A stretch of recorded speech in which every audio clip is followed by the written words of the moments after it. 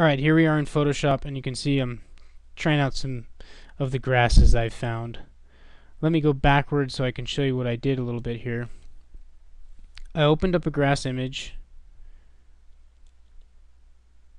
which looked like that. I kind of sized it a little bit,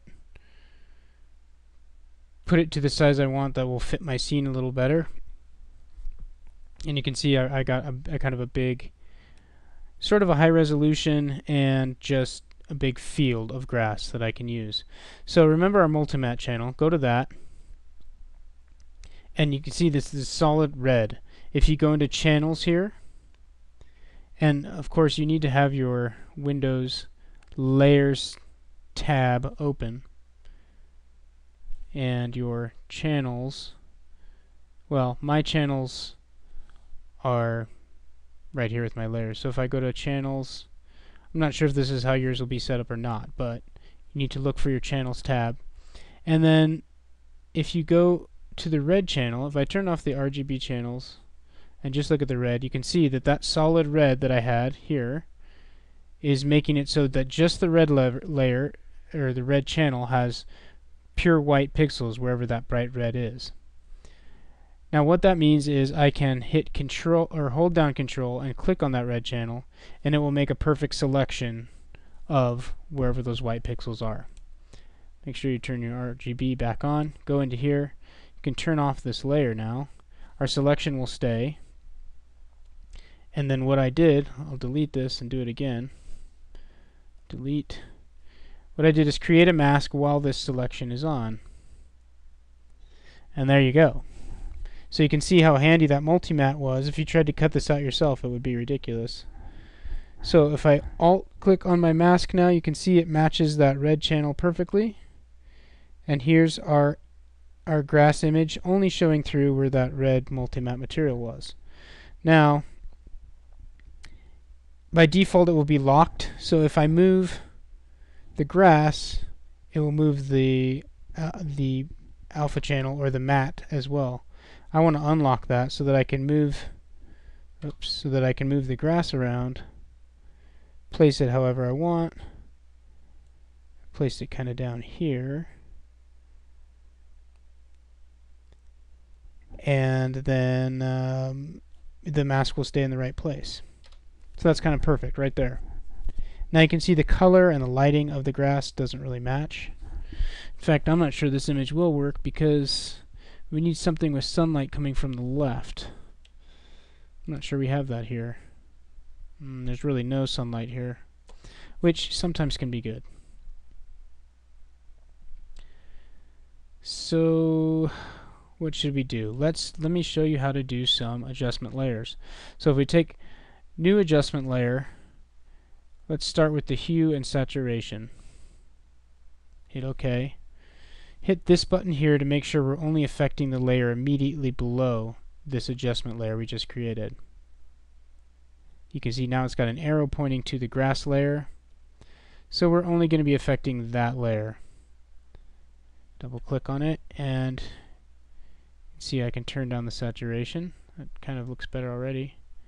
I want to turn down how light it is, more like that maybe. That's matching our scene a little better. Now if it wasn't only affecting, if I turn this off, you'd see it's desaturating my whole scene. But when it's on, it's only affecting the grass. The other way to do it is hold down Alt and click right there, just like that. Okay, so let's do some more adjustment layers until this really fits into our scene well. Let's try some curves to get a little more contrast going on. Oh, we need to make sure and affect only the layer below. So now it'll stack. So both of these are only affecting that layer. And that's just pushing the black pixels down to be darker, which I think is good. And then the light you can push up to be lighter, which I think is bad. So we'll. I think somewhere around there is fairly close to what we want. I wish we had made a mask for these leaves so that we could kind of brighten them up a little bit, but we'll have to make do. You can always go back to your renderer and render a region and get a mask out for just those leaves there if you want. Now the next thing we need to do is go into this mask and start adjusting it, painting onto it. Remember, if you paint white, then the grass layer is going to show through. So what you want to do is you can start painting in places where that grass will overlap your 3D to make it blend together nicely. So like right here, you want some grass around those edges, so I'm just kind of dabbing those edges, and you can get way better brushes for it than this. You want something that's got kind of an irregular shape maybe. You can even go into custom brushes and make something really nice. But again, that's one of those things that would be more appropriate for a full-blown Photoshop class, which I do plan on doing eventually if you're interested. So I'm going to do a Photoshop class for architectural visualization, which will really dive into all this stuff. Here's an actually grass-shaped brush. Not really going to do what I want there. I think this other one might work decently. Let's see. Yeah, that's painting. Let's see, what is that doing? I think it's painting half black and half white. Yeah, it's kind of a gray. So we don't really want it like that. If I could make it almost completely white. I think it's sampling from both our... Yeah, I'm not sure how that thing's working. You'd have to go into the custom brush tab to really get this one working how you want. Let's see what that looks like. Oh, that's not bad, is it? So that kind of looks like, make sure you're not painting on the layer, make sure this has got the outline around it so you know you're painting in the mask. Now see, like around these trees we really need to get some grass growing up like that. And I wanted this to look more like a cabin, more natural looking. So you can see that's blending actually pretty nice already. And this brush is working pretty well to make a nice soft edge where the grass is kind of overgrowing. Definitely want it over here. Show through some of those wildflowers, and then make them overgrow some of these areas. This grass works surprisingly well with this scene. I don't want any of these trunks to be kind of sharp edges. And you can see it's even got a kind of a nice mid-ground for us back there. That wants to be... Oops, got a little too excited there. Okay. And there you have a pretty nice grass. One problem we have is the shadows from our trees are not necessarily shining through. So what we can do there, what would be the best way? Let's see. That's interesting. So if I change the blending mode to overlay, it kind of gives, it still shows the shadows, but the grass doesn't look really the right color or anything like that. So this is kind of a good lesson in trial and error. Sometimes when you're post-processing, different blending modes, different masks, different things like that will all give you different looks, and you might want to mess with some of them to see what gives you the best results. I think what I'm going to do here, instead of just overlaying, if I had a better grass texture underneath, I might be able to just overlay this one on top to add a little extra texture. But that's not necessarily going to work here. So I'm just going to leave it as in normal mode, so it's just showing through the regular JPEG. And then I'm going to kind of, let's see, what I can do that might help us here is...